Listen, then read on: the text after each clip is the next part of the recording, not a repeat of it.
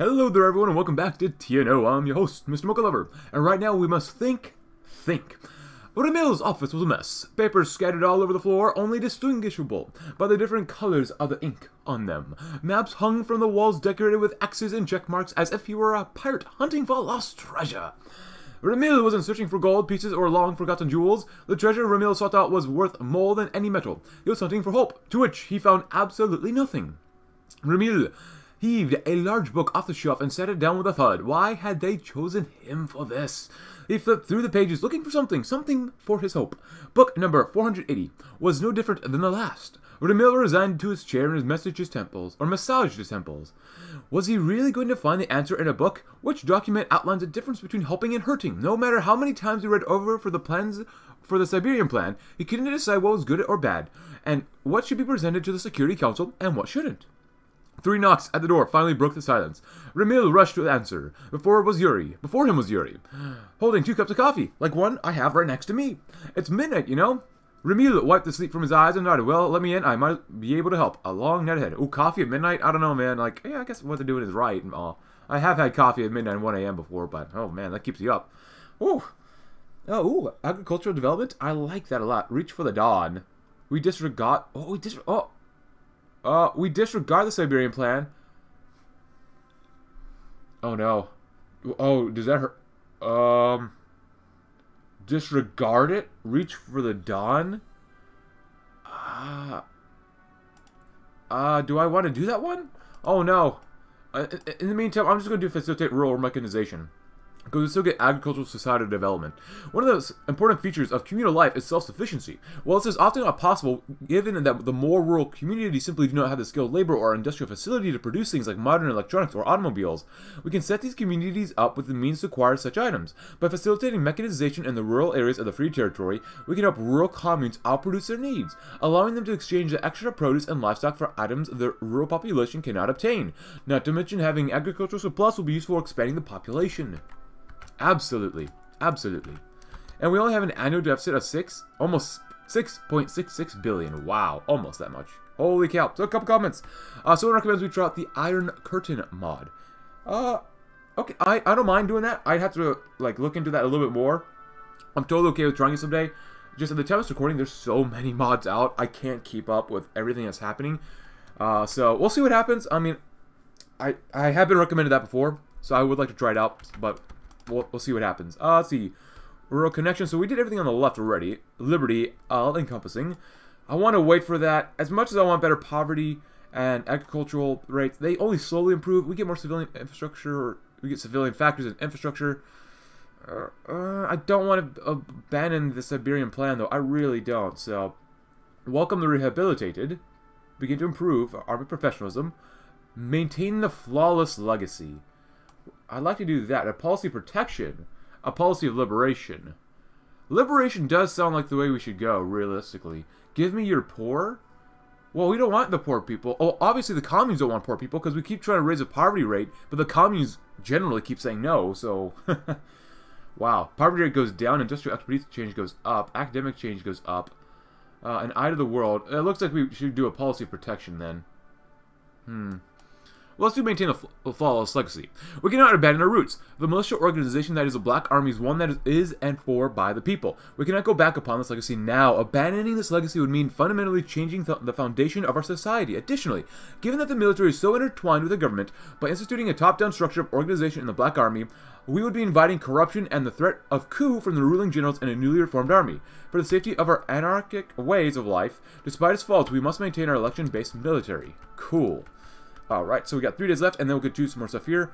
We did communes, and I love doing the commune things, I really do. But I still want... Ooh, hold on. When can we prepare for war? I still want to improve poverty here. 69, nice. This stuff is not bad. We're doing this stuff. I want to do poverty, though, but there's still stuff we can do down here. How much poverty... How fast? 10 a month. We'll get it within 3 months to improve poverty rate, which would drastically improve how much money we can get. 20% more? Not bad. For taxable income rate factor, and taxable population factor. Man, words are hard to use or say. I want to do this stuff, but poverty. But civilian factories. Screw it, we're going to do it anyways. Screw the commune stuff.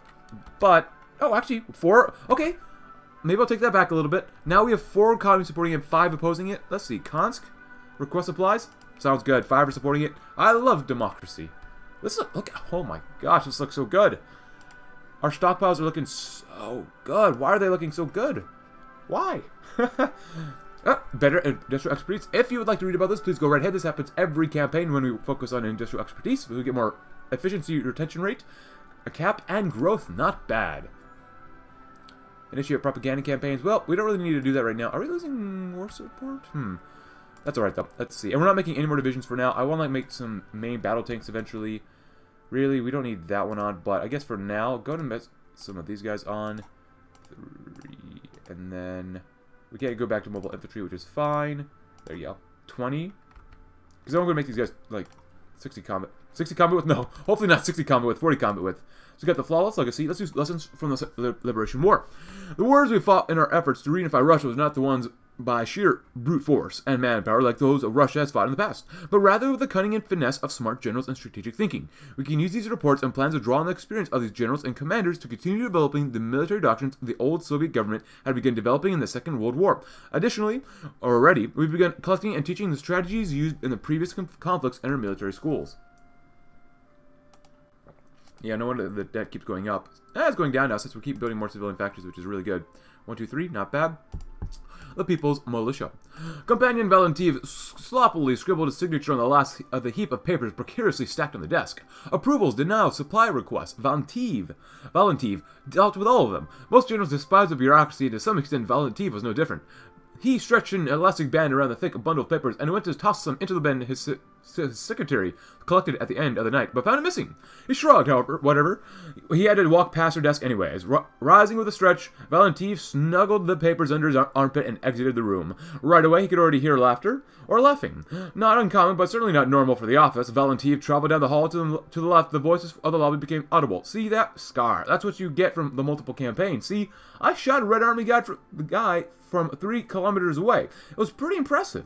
On the desk leaned a recruit, badgering a very bored and disinterested secretary. It was clear he had been at it for some time, with little fruits for his labor.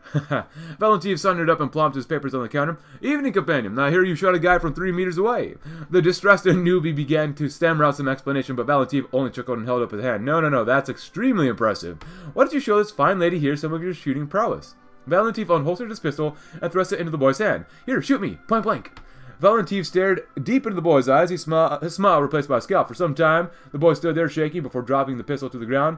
Valentiv retrieved the weapon and returned it to his belt. That's what I thought. Listen, kid, the army isn't a place to pick up girls. You've got an obligation to defend your commune and nothing else. I was ready to lay down my life for a point. That's what every man and woman in the Black Army swears to do. If you can't do that, I advise packing your crap and leaving. Valentiv nodded to the secretary, readjusting his cap, and briskly walking out the door, leaving the stunned recruit pale as a ghost. A soldier must be devoted to his brothers and nothing else. We get 15,000 manpower. Not bad, not bad. I would like more, but that's not bad. Lessons from the Liberation War after that. Industrial warfare. Ooh. Cost more money. Reinforce the soldiers. Okay, why not that one? The military machine continues to demand more and more manpower as we spread out across Russia. In order to sate this demand, we must boost recruitment in this newly conquered territories. While volunteers have always been welcome from newly integrated territory, the amount of volunteers joining was always tiny. Simply put, conquered people do not take well to the conquerors, even though we have afforded these people almost complete autonomy. We must begin a mass recruitment drive in the new communes and endear ourselves to the populace, with hope we should see increased enlistment in the new territories.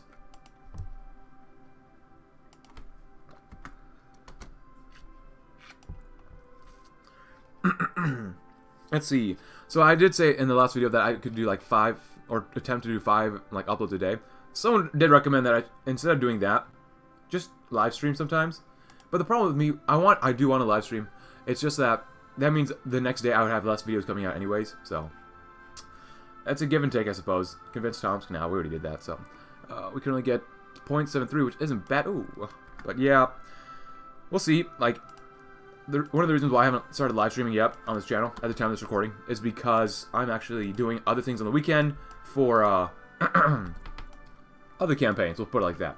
You give an inch, I'll take a mile. Misharenko cupped his face in the palm in boredom. Well, maybe it wasn't boredom, maybe it was disbelief. More than likely a mix of two. He had much better things to do than listen to some hot a shot from the big leagues who thinks he's better than any man who's ever served. Misharenko has seen the whites of the Nazis' eyes. He's eaten dogs. He saw the brutality of the Nazi war machine. What did Valentiv know? He fought the Finns, the weak and pathetic people they were. Misharenko was shaken from their thoughts by Valentiv. Andronia. Are you listening to a word I say? Valentiv snapped, verbally and physically snapping his fingers in the face of the old man to wake him from his daydreaming.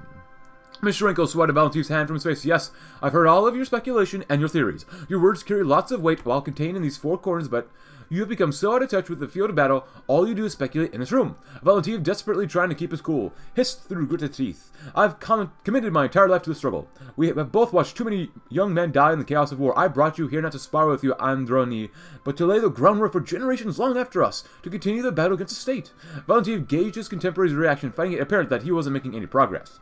Valentiv, ever the strategist, tried a different approach. Pulling up a chair and sitting in front of him, he met eyes with the old man. Neither of us will leave until we solidify a doctrine for warfare going forwards. I will write down on this paper one thing I deem essential, and you will do the same. Once we have our list assembled, we can each cross off one of each other's points. Valentiv started, writing down the necessity for autonomy of the officers. Misharenko eyed the paper with suspicion, but eventually relented, jotting down his claim that air support was a must-have. For the next hour, each man took turns writing down what they deemed essential for the modern Black Army doctrine until, as the sun descended under the hills. Two heads, one plan. Not a bad idea. Not a bad idea. Compromising that way. Cool. At the same time, I would like to make these guys 40 combat with, but right now I think they're looking okay. Oh, that'll be kind of... How many tanks do we have? This is really not a smart thing to do, but I've done this before. That's actually not bad. 144. Because it gives our guys armor, and we just blow over anyone that does not have enough armor. So, you know what? Why not? Why not? Like the Pokemon, you know, why not?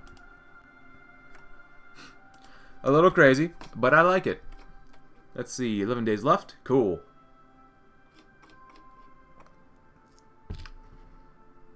Let's see, what do we want? Education, research facilities, workers, and construction, land reform. I kind of want to do that one as well, because I would love to slightly decrease coring time, because if you keep doing that, it just keeps adding on more and more and more. Oh, the popularity of the government shall increase. Oh, but 35. I mean, that kind of gives you back some political power, so... I mean, then again, I mean, we're already 99% of the way there, so, you know, it is what it is. Compile strategies, pass it to Chonka, industrial warfare. Let's do inspire progressive thought, shall we? Control of education is of utmost importance to the security of the free territory. While the military council would like to leave the communes educators to their own devices, it would invite subversion and reactionary ideas to be indoctrinated into our nation's youth. Our anarchism as a whole would be threatened if the military didn't step in and prevent its collapse. The fifth column must be stopped. To that end, we will create an all-encompassing curriculum that will teach both the basics necessary for the student to function as adults, as well as professing the tenets of anarchism. Thanks to our greater poverty relief efforts, as well as this expansion of our civilian economy, the poverty rate has decreased significantly enough to be noticeable internationally. As the government congratulates itself for its efforts, the first official state projections on the impact of this improved popular prosperity are filed, stating that the people are able to access superior goods, economic opportunity shall be greatly increased, and our workforce shall be capable of greater and greater feats. A toast for economists? Nice. That's exactly what I wanted. Exactly, hopefully, what we wanted. So with that, okay, that helps us out a little bit, but not too much more. Not really. 7.4%, not bad. War ain't it all it is cracked up to be. Let's do that one. So, up you go. Call the squad leader, hoisting up the scrawny Stefan onto the back of the vehicle. Stefan scuttled up to the side of the vehicle, trying to get a look over the edges. All he got was a boot to the face. Watch it, barked one of his squad mates, trampling over the recruit as he took his seat. What the heck are you even doing? You look like a turtle on a show with all that gear. What the heck was he doing? The question resonated with Stefan. He was only 17. Had never held a gun in his life, and understood next to nothing of tactics, but what he lacked in military theory, he made up for in stories. The boy was in love with the idea of heroism. And what was more heroic than the army? Hey, the same squad mate called up. You're going to hump the side of the vehicle. Are you going to get over here so the rest of the team can get on? Stefan nodded, lunging from one side of the armored vehicle to the other, the one with the benches. So what are you doing here? The burly man questioned. Well, Stefan cleared us up. Well, I just wanted to help out. Yeah, well, you're doing a heck of a job, the seasoned veteran answered, or sneered. Stefan remained silent, only looking down. Hey, I'm just giving you crap. Where are you from? Novosibirsk. My dad, Stefan began to get choked up. Well, when the city came under attack, he tried to get the people of his factory to rise up, you know, fight for something, and they shot him, then and there. The man beside him nodded, understanding his story quite well. Your dad sounds like a brave man. Stefan nodded. The soldier patted him on the back. You seem like a good kid. The man extended his gloved hand. I'm Danovich. I'm here to get you the ropes. What the state fears? True camaraderie. Alright, so even though it was going up by 10, now it's going up by 5, so I think, I'm not exactly sure, I could be wrong about this, but whenever you get an increase, or maybe, in poverty or just like any societal development, when you get over the next hump, the next level, it goes down by half. 5 a month is still not bad. Still not bad. Good. Let's keep working on guns. And I would like to cut this down. And I would like to do the economy stuff so we can keep working on this even faster. Yeah, let's do that one. More monthly population for the next few months. It doesn't matter for me too much for that one, but whatever. Ensure rural interconnection. There are rural regions of the Free Territory that are simply unfit for major industrialization and expansion. These regions are either too isolated or not populous enough, or are in an area vulnerable to foreign invasion. For these areas, the best we can do is extend infrastructure to connect their territories to our own. This can be done in a variety of ways, from building actual roads or railroads, to setting up phone lines or the simpler telegraph lines, to extending the power grid into their territory. This won't provide manufacturing for all these people, or manufacturing jobs, but it'll hopefully allow them to attain somewhat of a higher living standard. What does the status say? Teaching was a natural calling to Nikolai. Many were in it for that status or because their fathers had been teachers before them and their fathers before them. In the days of the Tsar, some moaned and groaned as they got the privilege of being forced into it by affluent parents. Imagine that today, a Russian fighting and cursing because he had to get an education. Most would kill a man just to know how to read. That was precisely the reason Nikolai did what he did, because he found people and their unending quest for knowledge fascinating. Even the most brutish black army soldier had her questions, and that's what kept them human even as it gunned down their enemies.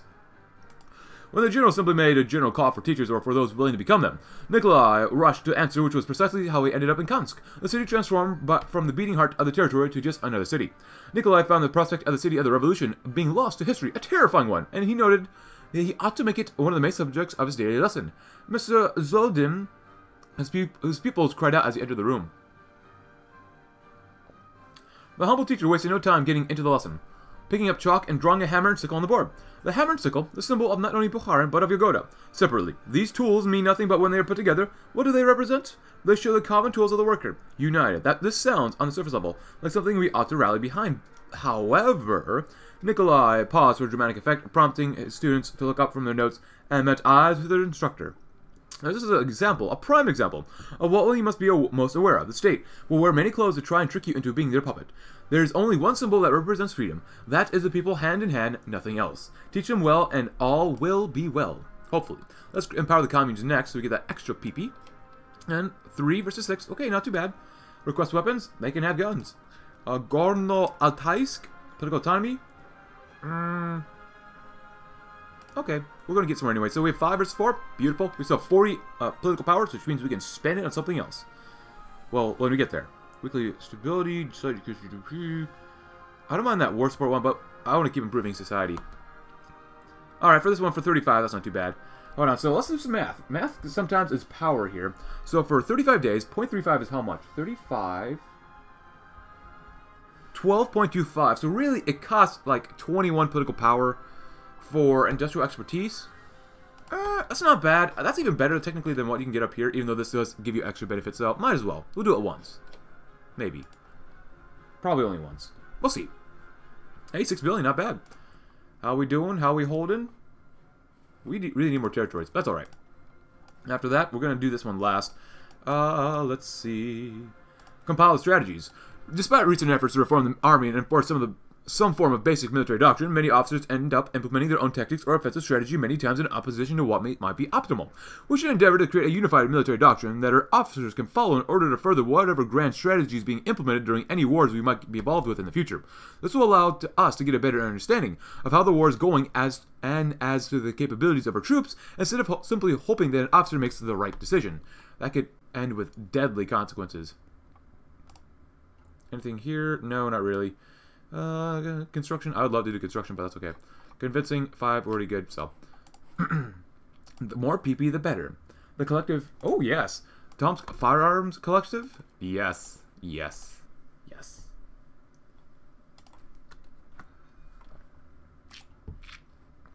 Hey, look at that. Much better. While the people of Tomsk are well suited to our style of democracy, having already had local democratic structures they could use, they have yet to adopt the gun culture so vital to our defense. People either do not have the interest or the money to purchase weapons, and most do not feel the need to have one, feeling that their armies would protect them. Our presence here indicates that this was obviously not true. Thus, we should create an organization to educate the peoples of Tomsk as to the need and operation of firearms. A 2-act play. Since when were Stepanov's teeth so white? Had they always been that way? Valentiv couldn't tell, the more he thought on it. Had he ever seen Stepanov smile? Surely he must have at some point, but as much as Valentiv sifted through all of his memories, he couldn't find the faintest image of Stepanov's teeth. Well, he never needed another one. The man was all smiles now as he read over the document. I love this. You two built this? He swung a fat finger between Valentiv and Misharenko. Misharenko, the old vain dude he was, jumped to claim the credit. Well, it was drafted by myself. I just had my companion give it his seal of approval because of rank. Stepanov raised an eyebrow looking at Valentiv. That's BS, companion. Alzheimer's has no idea what he's talking about, Valentiv rebutted. Very classy, attack a man for his age. For all his experience, I served valiantly for freedom against a Nazi tyranny. And I do the same today, Misharenko boasted. Stepanov shook his head and removed his glasses. I don't care who wrote which words, no matter what. Here is that this doctrine is solid. Good work. Both, or either of you. Misharenko, his smile pulling up his jowls, proudly walked out of the room. Valentiv shot a confused glance to Stepanov, who simply responded with a shrug. A new doctrine for a new army. Army XP, let's spend it. Oh, did we get the things done? No, we don't. Oh, we did. Nice. Well, that's the case. Repurpose. Oh, that's not bad. That's really not bad. Let's see. Agriculture's not bad. I don't mind doing this one, because even though we get more debt, I don't care. And it uses more civilian factories. We get industrial equipment, which is good, and 3 more infrastructure, which means we don't have to build that infrastructure, and we can focus on other things first as well, so. Which is very, very nice. Alright, let's go with some APCs here. Let's see. 2, 3. I can add. Look at that. Alright, so these are okay. We'll only make like 1 at a time because we don't have enough tanks, obviously. We're going to make these guys 40 combat width. Very nice. Cool. Oh, 40s are there. Cool. Let's grab that. And we'll slowly start throwing more battalions on there. The Tomsk Firearms Collective sounds really, really nice. We have a total of 27 divisions. Military egalitarianism. Let's do industrial warfare next. The Great War of so many decades past was catastrophic, not only in its casualties, but also in its material consumption. The lesson had been learned by all nations of the world after the war. The development of heavy artillery, tanks, and aeroplanes meant that wars of the future would demand a strong industry to support the militaries of the future. This theory has been proved correct. Our military conquests have only been possible thus far due to the hard workers at home pushing out thousands of guns, artillery, and planes a month after month. Unfortunately, the farther our military ventures out into Russia, the larger our military needs to become to defend our long borders. Thus, we must expand our military industry to keep pace with our industry. We get 4 more military factories, which I'm actually okay with. It costs more money, but we really need more factories because we can get more tanks. But really, we could use more fighters first, probably. As much as I want to do tanks, fighters and CAS are very, very important.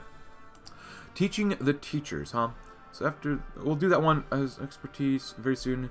It's 67, so we can wait for other stuff. Implementing motion, 11 days. We'll do 1 and then save some political power for our stuff up here too. Let's see. Agriculture. Probably agriculture. I like the agriculture too much, probably. Nice.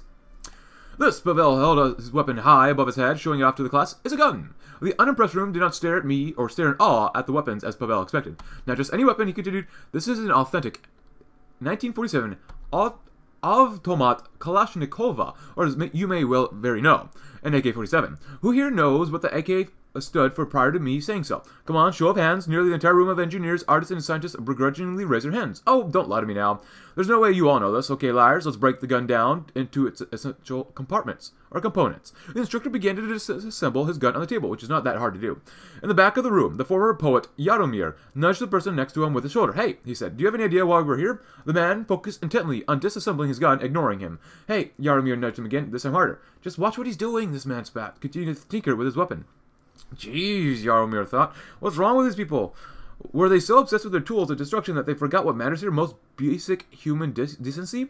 Something washed over him. He must call out this injustice, even if it was small. He rose from his seat and stepped up onto the table. People of Tomsk, lay down your arms. Remember what we stood for. The future. These murder machines are not tools of peace. Rise now, deny them your hand in the further envelopment of the earth into the war. Yaromir's heavy breathing comprised the only sound in the room. The people of the room looked at him with puzzled stares before praying under their breath that the poor man would just get some help. Where were we? Funny. Funny like a funny bunny. Cool. 58 rifles in 1967. Almost 68. Nice. After industrial warfare, following the Falcon, wings above. Oh, goes to past the Tachanka after we get some infantry tech. There we go. Nice. Nice. Better anti-tank will be bueno. 108 factories, not enough. Modern armored and motorized vehicles has once again changed warfare for Russia. Formerly, our design revolved around building large amounts of cheap tanks to overwhelm the German enemy, while the tank production never reached the amounts needed to truly test this military doctrine. Many generals have supported the idea of simply overwhelming their enemies. However, research into the tank doctrines of Japan and Germany have indicated a focus on mobility and quality. We should strive to learn from their doctrines and designs and update our armored and motorized military tactics. Sounds like a good idea. Spend. 5.6 is not bad, not great, just not bad. Reinforced discipline. What do we want? What? Communes, empower the communes. I love the PP, man. That's not bad. Even better consumer goods. That's not bad. Civilian industry. I like that one too.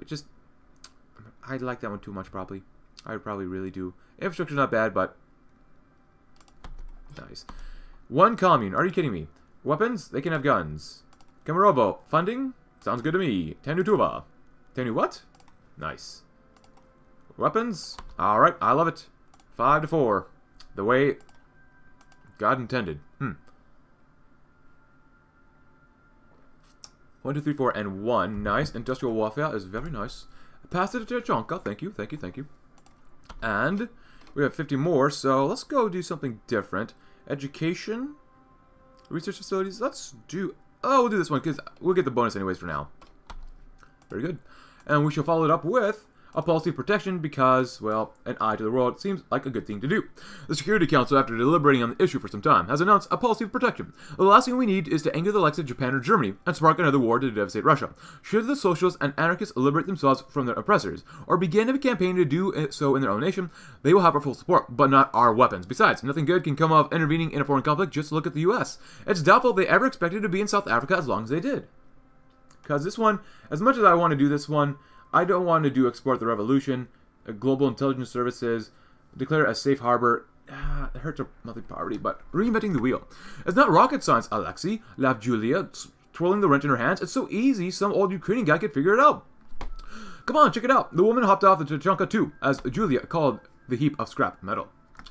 Alexei shook his head. It's much more complicated than that, Julia. You just don't strap a gun to the back of a vehicle and call it a day. Have you considered stabilization? How far can you go on it? One tank. Julia rolled her eyes, digging through one of the thousands of drawers in her garage. This is serious. You've got 2 days to finalize this project before you show it up to the Security Council. Or Security Council. Those people don't mess around, Julia. Who knows what they'll do if you waste their time? Julia turned back to face her friend, her lips pursed. Well, unlucky for you, we're never going to find out. This thing works, okay? I spent the last 6 months on it, and frankly, Alexei, if it doesn't, I hope Valentin strings me up by my ankles. It was Alexei's turn to roll his eyes now, not finding the same humor as his friend. Don't believe me? Get in. The young woman slammed the drawer shut with her hips, and retrieved the keys off her wall. Catch! Nearly hitting Alexei square in the face, she tossed the keys to the dumbfounded boy, taking up all the good space in her garage. Julia, come on, this is ridiculous. I mean... Alexei looked at the vehicle, and then to the keys, and then back to his friend. A slight smirk formed on his face. If you say it works, alright. If I'm right, though, I get to tell the Security Council all your secrets so they can torture you. Alexei giggled as he ran to the passenger door. Put her in drive, Alexei. Okay, cool, we get some motorized. It's nice. Oh, and liberals reunify Kazakhstan. Good job. Man, that'd be really cool. If we end up with the Siberian Free Territory, end up fighting the Soviet Federation of West Russia. I think it'd be kind of cool. Tanks for peace, though. If Russia learned anything from the German invasion 2 decades ago, it was the utility and efficient brutality of mechanized warfare. Russian troops were cut up and overwhelmed by the speed and explosive power that panzer divisions had at their disposal. The failure of Bukharin to build a tank force capable of protecting the Soviet Union will not be repeated. Our neighbors have surely come to the same conclusion as us. Developing an armored corps for the Black Army must become a priority if we wish to secure our borders. Dealing with the most prominent enemy. Have you seen what it is to our east, companion Stepanov? Yevgenia bit her lip in restraint. Moments ago, the man had the nerve to tell her that her draft for the international agency was, as he put it, full of spirit, just misguided. He didn't know the first thing about what happens in the Far East, and yet he had the nerve to talk down to her like she was some insolent child. She was ready to tear apart Stepanov limb by limb, but her years of diplomatic experience gave her restraint. Our very worst enemy's companion, the White Army, parading around on horses, touting some Tsar they've stolen from a faraway land like the previous century never happened. Chairman Yagoda, who I'm sure we are all familiar with, based his operations not too far from our initial base in Kansk. Not to mention literal fascists who attempt to spread the Nazi plague from the east. To say we need to focus our attention outwards, Companion Stepanov is an insult to all we are fighting for. We've made significant progress, yes, this is true, but all we can be ripped away from us at the drop of a shell casing is if we waste our money and resources on fruitless endeavors in America. Yevgenia panted. So much for her diplomatic training. Luckily, Yuri interjected before Stepanov could lecture her back. Thank you very much, Yevgenia. I know I speak for the entire simple body here when I say that you have put the best interests of the Siberian people at the forefront. Fix your problems at home, and then turn abroad. Yeah, how can we, help others across the land if we can't help ourselves? Cool. Implementing motion, huh? Poverty rate is what? 6? Does it only go by 1 every time for those 25 political power costs for the General Assembly stuff? I mean, okay, we're out of... Okay, never mind. Not bad. Oh man, we're going to be building a lot of roads now. Loads of roads. Nice. Thanks for peace. And then an eye to the world. This hurts our monthly poverty change, but I don't want to lose political power yet, so we're going to wait. Following the Falcon. Defeating Novosibirsk was no simple task. While their army might not have been as strong as ours, their air force certainly outshined ours. We suffered far too many casualties at the hands of enemy air support to ignore the problem anymore. Thankfully, we no longer need to. Novosibirsk is home to one of the largest aircraft production plants in all of Russia, and consequently, is also home to one of the largest air fleets in Russia. Additionally, the fleet will be serviced by some of the best plane mechanics in Siberia. The Free Territory takes another step into modernity. What we can learn. Nothing here makes sense. Yuri Galanskov slammed his fist onto his desk. The document before him, so aptly titled An Objective Analysis of the Military State of Novosibirsk, made Yuri sick to his stomach. Misharenko, he could expect this kind of behavior out of, but Valentiv? What had come over the man that he'd sign off on a report praising Alexander Porkrishkin? Yuri leaned back in his chair in disbelief. Seriously, companion, I should not have to tell you that this power-hungry, this status, this... Yuri searched his brain for more harsh words, for the general but came up empty-handed. He let us a long sigh. I guess I just can't believe this whole thing. The two men in his office shared a look. The two men fought at every turn, yet had settled on this appraisal of what could be adapted from the warlord state of Novosibirsk and applied to a modern, free Novosibirsk. Misharenko spoke first, looking straightforward and stoic. Companion Galanskov, with all due respect, you don't know the first darn thing about war. Valentiv slapped his forehead in frustration. Gosh darn it. Yuri leaned forward, his disbelief rapidly metamorphosing to rage. Excuse me? Companion Galanskov. Valentiv sheepishly interjected. Yuri, my hate for tyranny burns just as bright as yours. I find their methods sickening and cruel. Valentiv paused, carefully choosing his next words. However, that doesn't mean we can't take something bad and make it good. Porkrishkin was an army man through and through, and as such he left very detailed notes on his preferred methods of war, specifically pertaining to aerial combat, something we are lagging behind in. Yuri mulled over Valentiv's explanation, the two military men standing in silence before the hero of the Free Army. Yuri shut an icy glare at Misharenko. If we begin to mimic the state, we will be shocked when... will we be shocked when we become it? Yuri paused. Yet I understand your point of view. You have my green light, now get out. And burn it, too. Cool. And experimental helicopter designs? Cool. Helicopters are one of the many technological advances made by the world, while Russia regressed into infighting and warlordism. These strange flying devices... are unlike planes of the past in that they use a vertical rotor liftoff system whose benefits include aerial attacks on the ground targets and even transporting troops and supplies to areas where a landing strip is not available. The devices have great potential, as seen from the performance in the South African War, and domestic development should begin, and actually has already begun. And there goes Wales. So already off screen, I've gone ahead and just done more communes, because I have a problem with me just wanting to improve poverty. Like getting rid of poverty is, I guess, apparently one of the things I really like. But we're going to do this one here too, to help us out as well. Because we can. So right now, we currently have probably 6 still. I want to see if we can at least increase it one more level before we end this campaign, which will be maybe in the next episode. I don't know. We'll see what happens. So, good. Keep spending more money. Keep spending. 5.7 is not bad. Not great, but not bad. Cool. And let's keep working on our guns. Please, more guns. Better guns. As we're actually doing fairly okay with our military here. We need more CAS. We need more tanks, but what else is new, you know? After experimental helicopter designs, we will do Black Wings Above. The Black Army has a little experience with air warfare in the past. Whilst we have used some planes in combat in the past, simply put, we don't have the industrial capacity or skilled airmen needed to operate an air force. Given our size and the relative strength of our enemies, however, we must create and integrate a true air force into our military forces. We have a vast array of former pilots to educate the next generation of airmen, somewhat modern designs for airplanes, and the industrial capacity to begin manufacturing said airplanes. A cold cabin. The composer nursed a glass of whiskey on the table. Outside it was a frozen tundra of heck. He never stepped outside. He wouldn't if his life depended on it. He swirled a glass of bitter scotch, fitting for a bitter old man. Kamalov offered to fetch him something with taste, but the composer denied him each time. A sickly man rose from a seat in the dining room and dragged himself to the frigid, poorly lit living room. For a living room, it was quite dead. Paint peeled from the walls and books gathered mildew. If one part of the room was alive, it was the grand piano in it, tucked away in the corner as if hiding from the misery that devoured the room. The composer shambled to its bench and sat, his fingers hovering over the keys, his hands descended to play. A knock at the door interrupted him. The composer chuckled to himself. Very fitting. As he hobbled to the door, the man smiled. He wasn't supposed to answer, but he was going anyways. He could see why these people rebelled all the time. It felt good. Dmitri, said the man at the door. He spoke to him like a child. We know. The confidence struck a chord with the composer, making him grin. You're proud of yourself, then? Just come inside. The old man turned and retreated back into the house, his guest following suit. He pulled out a chair for the stranger and sat in one of his own. Is he here? Who? Kamov? You know why I'm here. The composer threw back his head in laughter. Of course you came for the helicopter. I don't know why Kamov thought he could hide such a creature. The designs are in the second drawer of his nightstand. Dmitri grabbed the hand of the stranger and poured his soul into his eyes. Do some good, yeah? 100 things of transport helicopters. I don't think we're actually going to use them, but hey, that's cool. 5.7.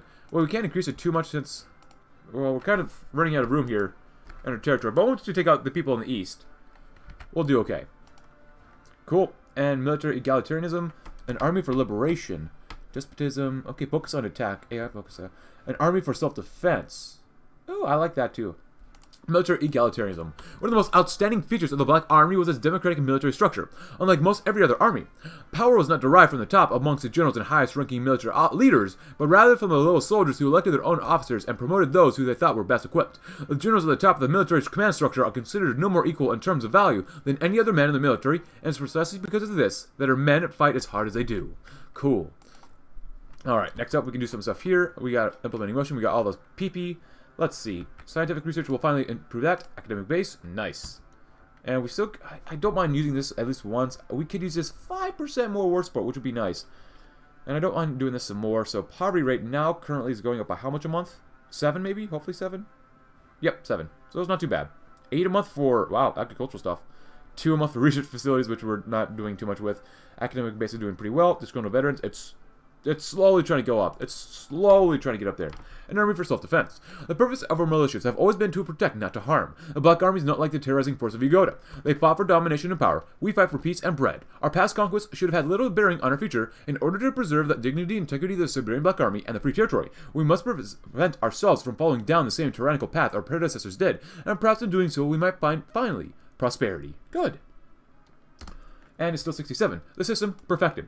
Companion Nestor bounded his foot in the lobby of the waiting room. Scanning his eyes around the room and finding no one in it, Nestor produced a small dagger from his backpack. He made a small incision into the wall, matching with the other 27, one for each appeal. He found the death of Emperor Puyi sad, but each one for each appeal, he found it a good way to keep track of how many times he had been wronged by the corrupt Security Council, but also was to send a message. People don't tolerate self-serving governments, especially around this part of Russia. He looked up to the clock on the wall. It would be any minute. Nestor, the fair-skinned secretary, poked her head out from a pair of thick white doors. The Assembly will see you now. The Assembly? Has she misspoke? He booked his appeal meeting with the Security Council. He was sure. That's the way he had done it 27 times before, at least he thought. They began to blur together after the 10th.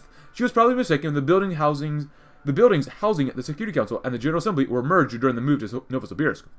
Satisfied with his answer, Nestor rose from his seat with a grunt, pulled open the doors, and walked in. Companion Nestor, if this was a Security Council, it had gained about 100 or so members overnight. I hope your wait wasn't too long. Nestor mumbled something, dismissing their concern. Well, it looks like you're in for your 27th appeal? Is that right? Nestor nodded his head. Well, your record seems to fit the bill of an officer. You served gallantly against the Red Army in Mongolia, and continued to advocate for anarchism since. Nestor was in shock. Not only were they not immediately disregarding him, the people of the General Assembly seemed eager to welcome him aboard. Very well then, I'll open up this body to voting on the promotion of Companion Nestor to the rank of officer. The vote is unanimous.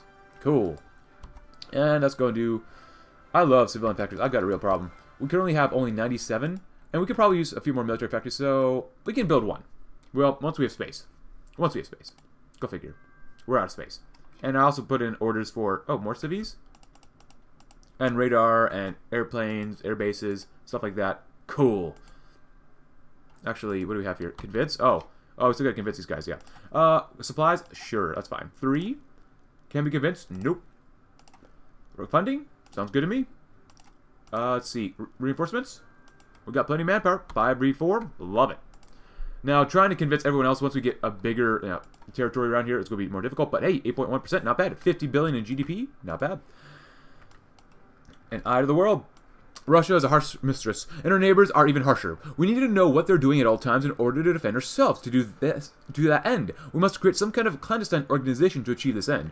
Should our neighbors begin mobilizing against us, we will know. If our neighbors develop new tanks and aircraft, we will know. If the leader of our neighbor country goes to walk his dog, we will know. With this new agency, the Black Army will have a hand in every folder and an eye on every single nation. Yes, please. Cool. Let's grab some better guns, too. Or better improvements for our guns. 8.1%, not bad. Not great, but not bad. 7, not good enough. But then we shall declare a safe harbor. The world has become a harsh place. Across the world, individuals are being persecuted for race, religion, ideology, you name it. The free territory isn't like that. We are one of the few nations on Earth that can profess to be truly free.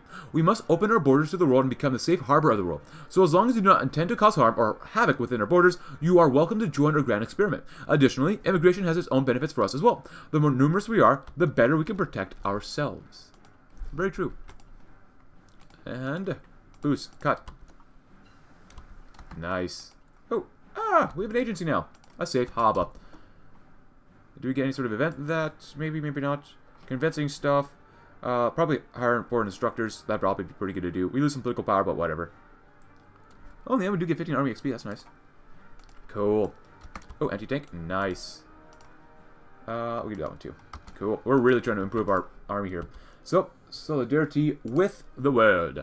Building a spy agency is no simple task. It requires time and patience to build something so large and important and secret. Decisions to be made, directions to take. For example, defensive intelligence organizations are often operated and structured differently than more aggressive intelligence services. A focus on long-term infiltration and surveillance may be more important than foreign instigation and smuggling. Neither choice is poor, just a different way in which to allocate your resources. We will have different effects depending on our policy. Journey to the east. Cool. We should actually keep an eye on what they're doing over there in the east. And I forgot, yes, we need this one too. Basic anti-tank. Better, better, better. And since we've got this, we want to do this too, right? Passive defense, something like that, probably. That makes sense since we are fairly defense-minded right now, so. 5.5 billion. Solidarity with the world. And we're almost done with this part of the focus tree. Cool, so we're done with that. We did all this. I don't want to disregard the Siberian plan. It's so nice to have, though. The greatest story never told. If you'd like to read about this, please go right ahead. It is now 1968. So I'm pretty sure this happens usually on every campaign, I think so. Cool. So that's done. I guess we have to reach for done finally. Rigid economic planning both restricts the rights of our citizens and harms our economy long term. If we truly wish to see Russia prosper and the glory of the communism prevail, we must abandon these authoritarian ideals of controlling the economy through the state. Bukharin tried and failed. If we wish to see true prosperity, we must allow workers, organizations, and unions to decide for themselves what to produce as a natural reaction to the needs and demands of society and the economy. While some decry such a system as capitalism under another name, we reject such a title. This is a true socialist economy. Oh, we get to minus 42% consumer goods. We have that currently, but oh man, that's painful. Journey to the east. Got everything you need? Yegor buttoned his jacket all the way up to his chin. You look like an inflated balloon, sneered Ruslan, swinging the backpack over his back. Oh, hilarious. I rattled off all the things you looked like, but the worst thing you look like is yourself, jabbed back Yegor. If you're gonna do this whole mission, I'm just gonna push you into the nearest snowbank I can find.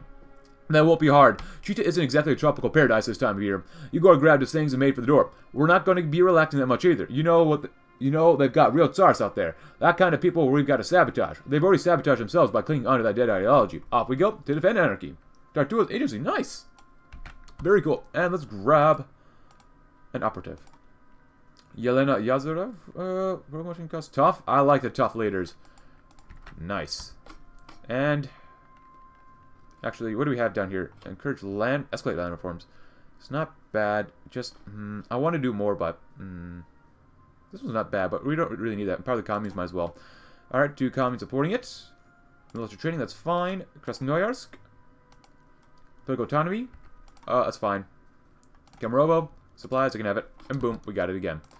Let's see, 5.22. Not bad. We have about 24 army XP, 40 combat width. These tanks are 20 combat width, which will improve. Actually, you know what? Just throw on these guys. It only makes sense to put those guys on there. Let's see. And then you guys. We'll throw one more artillery and then one more infantry. 28 combat width. Not bad. How many tanks are we missing now? 188. Not great. Still not bad, though. Basic APCs, we can probably lower that by 2, maybe. Start working on some more casts. Independence. Nice. We do have some planes around here as well, so... Please don't tell me to remove this. Please don't tell me to remove this. Minus 42% consumer goods is so good. Okay, is it still here? Alright, so there's no national focus we can do, and we have to wait until 69 before we can do anything else. So I think for now, off screen, I'm just going to get through things a little bit ahead of time, do more of this stuff, improve priority rate, improve everything else, just because there's not really much here. If something comes up, I will make sure to show to you guys. Alright, so we are not that far ahead, but the workers' territory. I don't know how to run a factory, Aliev. Normal people don't know these things. The woman slapped her hands on her sides in exasperation. She loved Aliev. He was her first and only love, but God did he get on her nerves. Spending 20 years with a man would do that to a person. Her husband only scoffed, setting his notes from the assembly on the dinner table. He shook his head as he walked to the room, kicking off his shoes by the door. She peered over from the side of the table she was sitting at and scanned over the notes. Did Yuri really say that? I mean, Aliev, you understand that this is not a victory for us, right? You've got a kid and a half. She rubbed her enlarged stomach. The thought of her husband being responsible for the house was one issue. Running an entire workers' co-op fit to challenge the industrial might of the East and West was an impossibility. Aliev rounded the corner, back into the kitchen, his tie dangling loosely around his neck. The Siberian plan was a disaster, Anastasia. I know you are smart enough to recognize that. It trampled workers' rights in the name of security. Security which, for the record, never came. I just mean look where we are now. Anastasia massaged her forehead. Why was her husband such a brute? Not everything was an ideological struggle. Sometimes the politics of a decision mattered much less than the pragmatic effects. Aliev, you're going to have 2 kids rampaging throughout this house. I can't do this alone. I understand this means everything to you. It means so much to me, but not everything is a battle. She stood and walked to her partner, planting a kiss on his cheek. Aliev digested the message, debating it within his head. Anastasia, my love, you know I would do anything for you. I want a better world for our children. That's all I want. His spouse sighed and returned to her seat. Fine, she thought. But if this blows up, she reserved the right to tease him about it. Forwards together. So, priority rate goes up. Decrease construction speed somewhat. We go to partial mobilization, which we lose political power, factory output, and civilian factory construction speed goes down. Honestly, nothing else has really happened. I mean, it's supporting communes here. It's March 4th. Like I said, not much has really happened here, but that sucks. But legacy to the Siberian plan, it's still not bad. We still have minus 42% consumer goods, so pretty good, pretty good, pretty good. Little fires burn the brightest. Bright orange, that's a color of love. Some will tell you it's a dark, passionate red. Others will tell you it's a deep blue to rival the darkest trenches of the ocean. Love is not a rainbow of colors built from the years spent learning, crying their eyes out, and screaming at the top of their lungs. Love is not a collection of experiences. Love is a spark, a wild and angry creature that thrashes around in a person's heart the moment they see someone, the one. In that intense moment of first meeting, the brain is hijacked, all senses thrown to the wayside. Who needs senses anyways? Love is pain, a battered and broken creature that has suffered too long inside your stomach. It yearns for freedom and for a miracle to escape from its cage, yet it remains dormant and docile. Love. Love is a broken promise, a jealous and bitter creature tired of putting up with non-existent BS. It rips open its chest and pulls out its beating heart and demands its partner shatter it to the ground and turn away as its pieces scatter into the wind. Love is forgiveness, a remorseful and pitiful creature which clogs up the organs of the body with sorries, pushing them up the throat with all their might. Love is an instant, a moment of connection between 2 people that sets them on the course for the rest of their lives. They might think they know love, but one doesn't feel it until the moment it makes itself known. Above all else, love is victorious, in which... Okay, so this happens from earlier, like, about having to either get this happen faster, or... Let's see, social normality. This, like, either, like, with despotism, we can enforce people to accept this, or we just give it time to slowly be integrated, so... Kind of wondered, it just randomly appeared up all of a sudden, so. Cool, right now it is December 21st, 1968. We're close enough to 1969 that we're just going to keep going on. We have some support for social democracy, despotism, of course, and, of course, libertarian Soviet socialism and stuff. So, we're developing civilian industry some more. We've got 124 civilian factories. I've run out of things to build, so we're building a lot of air bases here. We're building a lot of anti-air. And we're building a lot of literally radar stations in every single state because we are maxed out. We need more room here. But cold days, unfortunately going by the recent actions, it seems that all hope of peace with the Far Eastern Imperial realm have been dashed. An announcement from the Cheetah. The Far Eastern state has claimed that they were an illegitimate state that stands in their way on the path to reunify all of Russia. Following this declaration of hostility, they have expelled all of our citizens within their borders. As the military starts to mobilize and clouds circle the horizon, it seems that a conflict of interest shall be settled on the battlefield rather than at the negotiating table. Quite worrying. And, of course, civilian industry. Let's see. Go and just start stacking all this stuff up. I don't even really care about reading this stuff, so... Now, let's get some more military factories because we could use it anyways. Develop the Siberian railways. Very, very nice. And we've already finished all this stuff, which is actually pretty good as well. We might want to keep some of this political power, though, just so that we can just core stuff as fast as possible. Because we have developed, like, really, really fast coring stuff, so... Oh, the black dress. The wedding. Though long planned and looking forward to by most of the attendants was, as befitting the territory of the Black Army... There goes Scotland. Oh, come on, Britannia, stop it. An Arctic affair. The brides arrived first, both on leave from the militias of their respective communes, and both wearing matching black dresses emblazoned with the army's sigil. Modifications in order to allow them to comfortably sling their rifles have been expertly integrated. The priest arrived second, his clerical uniform stained and submachine gun scuffed from the day's entrenchment training, and the guests arrived third, each forming up behind the commune's bride and bearing the marks of their own daily militia activity. Oh boy. Although the communes agreed on the need for a collective action against enemies without, in truth, there was much tension between them, put aside only enough to ensure that the special moment for their respective daughters was not interrupted. In short order, the priests officiated, and the brides exchanged vows, both to the Black Army and to each other, for sealing them with a kiss. Cheers quickly turned to cheers, however, as with the ceremony itself now completed, and the alcohol brought forward, long-standing disputes emerged once again. One guest swung at another from the other commune, who responded by dislocating his arm. The priest struck a reveler with a thrown bottle, knocking him flat. A general brawl followed, though all were careful not to use their weapons. They were, after all, allies in anarchism. As one bride broke the nose of her new wife's cousin, she laughed in delight before helping him to his feet, knowing that they would fight together against their communal enemies for many years to come. A strange wedding indeed. Very strange. Very strange. We could spend stuff. I'm done spending stuff for now. That's probably not a good idea to do that one right now. That's okay, though. Just because we don't need any more debt. I mean, we're literally maxed out right now on like building. So once we get these guys under us, the Far Eastern Republic, that'd be really, really great. Or whoa, oh boy, it's Glenn. I've not seen the AI. I don't think I've seen the AI do this yet. Oh, that's awesome. Oh, that's so good. RFK wasn't assassinated either, I think. So yeah, I didn't get any event for him. So nice, very nice. 2.2 billion ain't bad. But yeah, we're going to just save a lot of PP up. Never mind. Hire foreign instructors is good. It raises additional forces. That's fine. We got to get to the... They actually might go to war with us first, actually. How strong are they? Ooh, I still want to do this, though. Actually, where are we at for this? So we also got primary schooling for this. Outdated research facilities. Modern agriculture already, which is really great. So we're done with pretty much agriculture for now.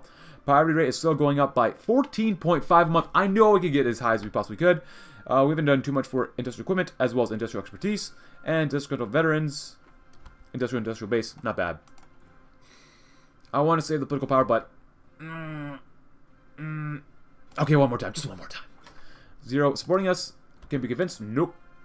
Request weapons? Sure thing. Kemerovo? Request weapons? Sure thing. Tenutuva request reinforcements? Sure thing. They require military training? Sure thing. 4 and reinforcements? Sure thing. Nice. Now we have 137 civilian factories. Not bad. 5 coming to supporting us. 4 opposing. And reunification of Russia. Prepare for war. I guess we might as well. If you want to read about the little event here that happens every time, Grand Showdown, it doesn't really matter. They actually probably go to war with us. So let's take a look here and see. Mikhail. An evil Tsarist. We have double his manpower. And we have... Oh, decrease the poverty again. If you'd like to read about this, please go right ahead. Nice. They have up to 20 divisions. We have 37... Oh, no, 27, not 37. 27 divisions. And I've been training a lot of planes too, so... Well, some planes. Not bad.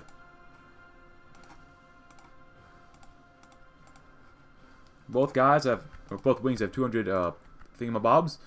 Let's do that one, and then we'll begin the invasion soon. A conflict of interest. Stepanov tore the jacket off of himself. It was too darn hot in this room, a sentence seldom said in Siberia. He removed the cap from his head, smoothing his few remaining hairs over. He observed himself in the mirror, adjacent to the entrance of his dacha. He grabbed the fat on his fat, pulling at it. He dropped his shoulders. He was getting far too old for this. How long had he been fighting? How long had he been acting? How long was he going to wait? The general shook the thoughts from his head. It was a long game worth playing. Nobody ever rushed to Power State Inn. As he walked to the bathroom, he let out a groan. His knees were giving out on him. 2 little years spent charging into battle, and far too many spent planning them. Ivan turned on the faucet, still hung up on the conundrum that had plagued him for years. On the other hand, those who'd waited for power did not get long to enjoy it. Stepanov cupped the cool water in his hands and brought it to his face. 3 knocks came from the door. Stepanov sighed, letting his head lean against the wall. What could it be now? Begrudgingly, Stepanov returned to the door and answered it, but stood before him exactly what he pictured, a scruffy kid. Was it so much to ask for just people to act like people? What do you need? Good evening, companion Galanskov. I apologize for my tardiness. I just enlisted. I came out from the east, getting myself acquainted. Stepanov raised an eyebrow to the man. He knew naivety. He could see it from kilometers away, tasted it in the air. He loved it. The recruit let out a nervous chuckle to fill the awkward silence. I had a message for you from companion Valentiv. He told me to tell you that he would have radioed it in himself, but their only one broke in the middle of their expedition. They've orders to go to Tartarsk, but they've orders to go to Lesilbersk. That's what I told Valentiv, Stepanov interjected. I'm very tired. It's late. You have your orders. Run along now. Stepanov quickly slammed the door on the soldier's face. Well, he thought maybe it would pay off all in the end. The long game is the one with the largest prize. Oh boy. Uh-oh. That's not good. And we lost all that political power. God dang it. And we have less horsepower now. The shot heard around the world. I trust you retrieved the information I requested? Marco just returned from Novosibirsk, from civilization, finally back to the cold and somber wilderness. He was honored to be chosen to serve under companion Valentiv, even the frozen huts of the Far East. He had heard the stories. Valentiv was uncompromising but passionate, not just bitter like the a-holes where he came from. He fought for what he believed in. That was something Marco could look up to in a commander. He was not only willing but eager to lay down his life for Valentiv for his commune. God, it felt so good just to have a purpose. Marco did not see combat, however. He saw his companion set up tents as he climbed into the truck. He never met companion Galanskov, but his name was unavoidable. When Dmitri gave him the address of the commander of the Black Army, he felt giddy to meet companion Galanskov, but he found him irritable. Of course, companion Valentiv, we are under orders from companion Galanskov to go straight to Lesosibirsk. Valentiv furrowed his brow. Seriously? That's what he said? Well then. Stepanov took the goggles from his forehead and pulled them down over his face. Let's go. Arriving in the commune of Lesosibirsk, Marco could immediately sense something was amiss. The way people poured out other houses, standing outside and just staring. Valentiv was visibly uncomfortable. He spoke to one of the members of the commune, something Marco couldn't really hear. He tried to claw his way to the front of the pack to stand next to companion Valentiv. Why had they sent so many people? By the time he reached his commander, there was shouting. Whomever Valentiv was speaking to had drawn his weapon. The people on the front lines holstered weapons of all kinds as well. Shotguns, rocks, bottles, whatever. Valentiv began to back away, but the crowd was too rowdy. Someone in the crowd of Black Army soldiers, or from the commune, fired. Marco knew he had to act and charge forward, slamming Valentiv to the ground. It all falls down. Uh-oh. Oh boy. Oh boy, what's going on? The joys of fine dining. The room seemed as if it were alive. Men threw their heads back in laughter and hysterics at jokes that only friends would understand. Candles adorned the shelves of the walls, giving the room a golden glow. Sat nestled awkwardly between the antiques and knickknacks that occupied the space the other 364 days of the year. The beating heart of the room was found in the center, a wall of men surrounding him, hanging onto his every word. Yuri Galanskov's booming voice was unmistakable. So I have Kilchichikov standing beside me. Reeks like dead deer and alcohol. I'm trying to not puke up that morning's food, although it would look the same as it did when I ate it when it all came out. Am I right? I know you've seen that stuff. Anyways, he's trying to tell me that he says, Yuri, I think I hit a deer on the way here. And I turn to him and he say, keep in mind he thinks of death itself. And I say, oh no, that was just Misharenko wandering out of the mental facility again. The table exploded into laughter, save for the man at the head of the table whose mind was fixated on the drink before him. Suddenly the door to the tavern threw itself open. Companions, where's Yuri? Galanskov pushed his chair back and stood, his demeanor quickly shifting from jovial to serious. What is it? I'm here. I don't know. I was just out hunting and northwards, you know. I saw the Black Army. They were just all in this massive formation in the city square. I didn't think much of it and continued on my way, but I heard shots and men started falling. As the exhausted man struggled to catch his breath, Yuri turned to his ally, Stepanov, hoping for solidarity, but found the man unbothered, smiling as he sipped his drink. What were you saying, Yuri? Uh-oh. This does not sound very good for some people. Hey, but I like this. Better industrial equipment. If you'd like to read about this, please go right ahead. Once again. We get factory complexes. Nice. We get 1.42 every day. Not bad. Improved anti-air. Oh, we actually had to divert. Oh, I don't like that one a lot. Just because it literally takes up slots of factories that we really don't have. So, wait. There we go. There we go. Go 5. Go 1. Go 5 up here because we're going to need it. Go to 3 for now, too. Improved anti-tank is pretty hard to make. That's okay. We don't need that much more support companies probably anyway, so... Convince people? No, we're good. We're done convincing people. We got... Oh, look at that manpower. When we don't cut down military expenditures, holy crap. Hey, we have a tank division too. Nice! For now... I'm just going to put... I don't really want to put him in there. I really don't want to. What do we have? Mikhail looks pretty cool. Chilchichkov. Iberia abolishes the council, huh? Well, let's see. Well, we'll give him Andrei Mishurenko just because he's old, he's battered, and he's got a lot of attack. Stepan Valentiv. Chapyayev? Hello, Chapyayev. You're not that great, but whatever. He's an offensive dude, so... Oh, we don't have enough command power. He will be an offensive dude. What do we have down here? We need more command power. Invest in construction. I mean, that's okay and stuff. At least we're getting more PP for now. That's nice. But hey, we make a tank division, and I think that's great. Nice. Very nice. It's 69. Nice. Hope you guys are having a great year. And we're still going to be building a lot of anti-air. Look at this. Every single place has radar. Oh, no. Yeah, this Siberian plan is very, very strong. Holy crap. Alright, come on. Let's go to war. Let's go to war. Come on. Far Eastern Republic. You can cut the spending. That's fine. We're going to leave it there. We actually have this? Okay, cut it. Anyways. Oh, my goodness. We actually have money to spend. We actually can get liquid reserves with 8.8% total GDP. We're on the horizon. The troops of the Far Eastern Imperial Realm are beginning to mass at our borders, with their fortified bunkers and military operations at their display. Their intentions are clear. War will face our nation, and we must mobilize our troops quickly if we do not wish to be overwhelmed to the front. Their forces shall test our mettle, but we know better. We shall break their will first, and our nation will triumph in the lands of Russia. Winner takes all. Look at that PP we've got. Good lord.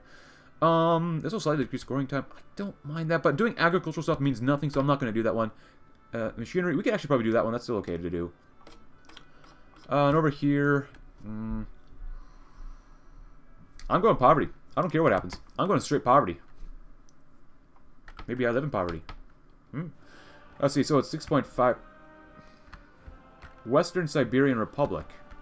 Oh, West Siberian Republic. Cool. 6.5 a month. We might not be able to get any higher, but that's alright. Oh, we need to convince people too, probably. 2. Let's go with military training. Nice. Let's go with political autonomy. Sure. Kemerovo. Political autonomy. Fine. And we have 5 versus 4. Nice. 40 combo with infantry. Well, we're getting closer to it. So close that we can almost taste it. Beautiful, my friends. We'll put those guys on the line when we finish the war against these guys. I hope we can do well against these guys. They have up to 19 divisions. Template 10. We're not sure how many they have. Oh, I forgot to do this too. Gosh darn it. Nice. It's almost 1970. Actually, we could probably do some light aircraft. Yeah, we definitely need to do that one. Holy crap. Guys, please, let's go to war. Oh, let's go to war, go to war, go to war, go to war. Oh, we can't do that yet. Wait. Okay, they go to war with us. That's good, because for some reason we can't go to war with them. Alright. Wait, our current preparedness is 0%. That might be a little bug in the game, actually. I'm pretty sure we should have it higher than that, but... that's 21, Wait, hold on. Oh, the Irkutsk hydroelectric station captured. The city of Irkutsk recently taken by our Siberian armies. The mighty hydroelectric stations come under our control. Constructed on the order of the Genrik Yagoda after the Soviet Union was pushed back to the corners of Siberia. This work of infrastructure has reliably generated energy for the entire city under its command. A mighty symbol of the Russian mastery over nature, the Irkutsk hydroelectric power station may also be a symbol of our control over the eastern Siberian frontiers amidst the chaos of warlordism in the east. Given the immense amounts of electricity gathered from the currents of the river, we can utilize the potential of the hydroelectric station to send power to our manufacturing plants, factories, and homes of civilians or citizens living within our territory. The concrete station towered over the Siberian waste and churned through great amounts of the Angara's water to generate electricity. We will utilize the natural veins of our fractured nation, and with such a magnificent source of electricity in the region, our energy supplies will never run dry. This will surely aid our efforts. Good. God. You know what? We're going to build anti-air all over the place, too. We can't build any more stuff. I'm more interested in building territory here, so building construction in Oman. We could do stuff down here, but how's the war looking actually right now? We lost we killed off quite a few. How's the plane situation? Looking pretty good. Pretty darn good.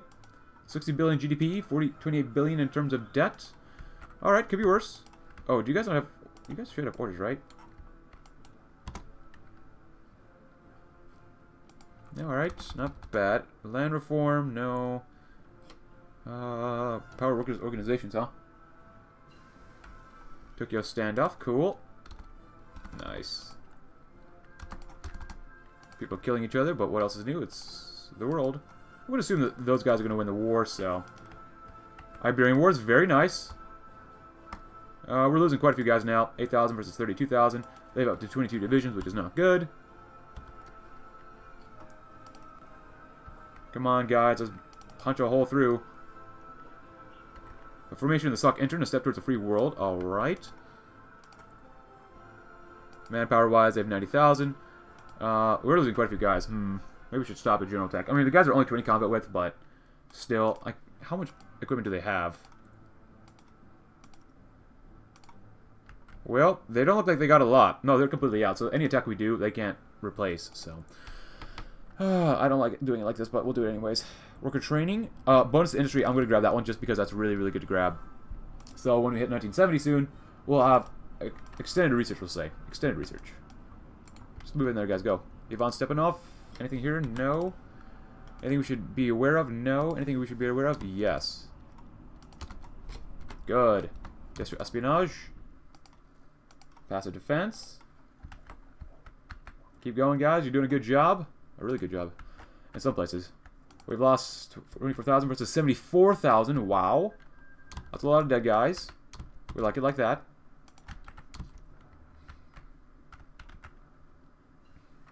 Oh, good, good, good.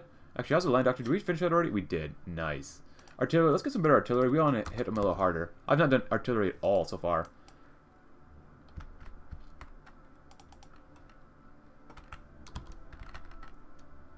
Can you guys actually help out? Is there anyone else we can help use here?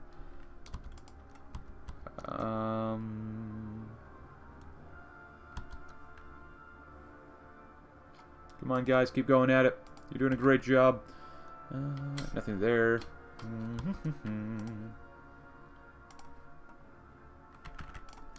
I don't care what it takes. Gomerovo? Alright, so be it. Only 144 civilian factories. Oh, the Soviet Federation of Western Russia offered SOC intern associate status. An invitation has arrived from the Soviet Federation of Western Russia, inviting a ruling party into the Socialist International as associate member. This new organization, often shorted to the SOC intern, is meant to bring together all those who fight for the rights of workers and the advancement of mankind towards socialism. Our parties received an invitation of associate membership. This position would allow us to observe the organization's meetings, and perhaps in the future join it fully. The Western Russians await our reply as their decision concerning joining the SOC intern or not. They are hardcore authoritarians. We don't like them, but maybe we can convince them. Maybe we can convince them. We'll see what happens. For now, go and keep slashing that. There you go. Spend more for now. We want more attack. Passive defense is nice. Ah, the airbase captured. After a particularly bloody siege, our men have captured Cheryumushki airbase from the cowardly enemy and pillaged the facilities of any retrievable plunder. With most of the airbase left intact after the siege, we find that the field may soon be put into purpose sooner rather than later. The aircraft that sits in the hangars sulk, their metal wings still unused. With an entire airbase now under our control, our territories can now support the squadrons of planes tearing across the ashen Siberian skies. With the airfield as an asset in our favor, our men may advance through the Siberian wastes, knowing full well that pilots watch over them from the skies. The cold is east, the east is cold, and our winds are colder, but no such show could render our determination to clash and to fly. The skies are ours. Good, good, good. Get down there. Beat them up. We lost 50,000? Roughly 50,000. They've lost 111,000. Holy crap. Now, once we core these people, like, we're going to have so much manpower, hopefully. Cultists, fascists, and reds. 21 divisions left. And 32,000 manpower. 40 factories. They can't match us. They're done. They're pretty much good as dead. They're going to try valiantly to not give up, but it's all going to be not for the end. Infantry leader, would you guys like to move in, maybe? Can you guys win over here, maybe? Maybe not. Yes? No? Maybe so?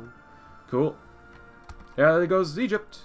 Now we're missing tanks, anti-air, we were always missing that, so. Other than that, we're doing really well. Look how much artillery we have. We got to save that for, like, when we make our guys 40 combat with, so. It is what it is. Nice. How many more dead men do you want, Mikhail? 180,000 dead. Well, over 200,000 dead, really, because of how much you hate Russia. Agency infiltration, nice. Cryptographic engineering, good.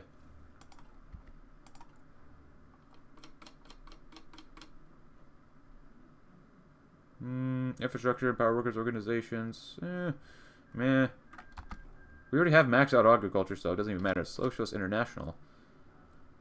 Collective, 1,500 million, huh? Oh, look at that. ComCon. Eligible non-members, join them.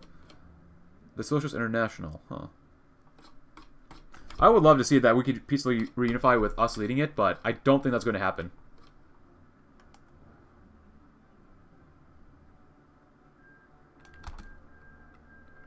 Poverty relief, there we go. On with that one. We've lost 60,000 versus over 250,000. Not bad, not bad. Our guys have done well. It's been incredibly bloody because I'm a little lazy here. Didn't want to manually do it like this, but, you know, whatever. 16 guys, or 16 divisions. Not bad. Force them. I don't want to do it, but force them. Force them to die. Yeah, that'd be a waste to do it there, too. Cool. Another tank division. Nice. Everyone's like, but oh, Ludmilla? Why not? Very nice, very nice. And you know what? I will send you over. Just to help lower their entrenchment a little bit. That'll be good. Education? We can do education a little bit. Why not? I'm not seeing anything else here for, like, army professionalism, so we'll wait. Let's get even more artillery now. Better artillery. 300,000 are dead. Mikhail, look at what you caused. Look at literally what you caused. How many dead Russians do you want? How are they not dead yet? Like, seriously. 95% of the way there. Port of Magadan captured. As their troops rushed past the far eastern borders and frontiers, their assault on enemy lands was halted only by the sea. The great Pacific open and wide and made our men after bloody battles the port of Magadan to come under our control. The icy and choppy water stretched for miles in every direction in front of them. The mysterious stretch of Siberian waters was a home to by far the most significant port in the eastern Russian wastes. A hub of trade and smuggling, with a particular taste for Japanese-American goods. The port of Magadan opens up greater opportunities for our administration to not only trade wares, but also make a name for ourselves across the globe. Indeed, with this valuable port under our control, we pray to see our foot in the door to international recognition and trade. The gateway to Russia has been secured, and now we can focus this direction. Now, it looks like... Actually, who's winning here? Is West Siberia winning? Huh. Interesting. But, let's... Oh, sweep eastwards? That's kind of done already. Region development. Well, I'd love to do that stuff, but really no point to now. And... Well, we need 50 more political power and Siberian reunification? Might as well, right? And we can begin to exert influence in the Caucasus, because those guys are too busy down there doing anything, which is great. And we can do military intervention, and let's get some free dockyards. I love it. And what do we have? Do we have focus tree yet? No? Ah, what can't be reclaimed? The Security Council was seldom as packed as it was. One would imagine that with the sheer amount of people, the room was alive with voices. Before you, I have made copies of Memorandum 91703. This message relayed from Mr. Galanskov. You'll stop right there, Ivan. I've given far too much to sit here and have you badger me. You have no idea how many people of this territory. I hope you have been paying attention. I had said nothing against Mr. Galanskov, and yet he is already prepared to blow his top. Don't BS me. I know exactly what this is. Galanskov bellowed from his seat. Sipanov carried on. Undisturbed. The message before you never got to companion Valentiv, so Valentiv sends a messenger. Mr. Galanskov tells the messenger that Valentiv is required in Leso-Sibirsk. He repeats this multiple times. They must go to Leso-Sibirsk, and so they do. While there, fighting broke out between the local population and the confused regiment. 8 dead, countless wounded. The room was silent, but if looks could talk, the room would be unbearably loud. Galanskov held his head high, eye level with the people, his brothers and sisters who had come out in droves to support him. He reminded himself to not look at the seemingly increasing number of soldiers in the room as well. Before us, we have a hot-headed child, not someone fit to lead us in the greatest struggle we will ever face. I cannot, in good faith, allow Mr. Galanskov to guide the most important of battles. I beg this body to put the people first and remove Mr. Galanskov immediately. The members of the Security Council shared nervous glances between each other, and there's not one people, as Stepanov referred to. The Free Territory had instead split between two increasingly threatening camps, the people and the army. The people demand freedom, and you offer them a dictatorship, Mr. Stepanov. Uh-oh. Uh-oh. Uh-oh. Terrorists attacking Italy. We offer no quota. Hot Ottomans. It's better to have loved and lost than to have never loved at all. That's how the phrase goes. It's supposed to be inspirational. It's supposed to give a lazy bum the kick in the back to do what they were always afraid of. Stepanov wasn't quite sure if he was afraid of the people. There was no confusion. He certainly didn't like them, but was he afraid of them? Did he hate them? That question was more nuanced, and certainly not the one General Ivan Stepanov pictured he'd be thinking as men and women alike kicked at his ribs. He couldn't hear much. Maybe because his head had been savagely beaten, but maybe because he didn't want to. Stepanov's built his head like a fortress, locking himself in and others out. For decades, that was how he lived, a constant inner monologue with himself, planning his eventual assault from the fortress. The moment he let the drawbridge down to charge is the moment his castle crumbled. He had waited so long, put up with so much compassion, or companion, and this stateless that. Who cared? Certainly didn't. All that preparation, all to hear the Security Council utter those simple words. Yet, the only thing Stepanov heard were the chants of the raging crowd before him. Stepanov, the general, died in the Security Council. Stepanov, the schemer, died as the people saw through his act. Stepanov, the bloody and broken, would die at their hands. Galenskov was saying something, of course he was, but Stepanov didn't care to listen. He chose to watch as his men anxiously hovered over their hands over their guns, looking at each other for support. Shoot, he screamed at them through his eyes. Do something. He felt the rope slither around his neck, his eyes softened, a command to a plea to scream, and a scream to do nothing. All that scheming for nothing. And here we are, my friends, with the final part of the focus tree. More drastic measures. A second test? More drastic measures. It is increasingly becoming obvious that if we wish to survive in the bleak world, we must acquire nuclear weapons. The free territory is a mighty land, and our people are full of heart and courage. But no amount of courage, weapons, or men will stop a barrage of nuclear weapons. Their terrible strength is unparalleled, and only the strongest nations currently possesses them. The only way to ensure such weapons are never used against us is to match theirs with our own. If we can manage that, we will have secured the independence and safety of our communes. Leave this to the experts. All hands on deck. Oh, we know which way we're going to go. But I hope you enjoyed this episode. If you did, leave a like, subscribe if you're new, check out my Discord link in the description below, and I will see you tomorrow, in which we may end this campaign. Thanks for watching, have a great rest of your day.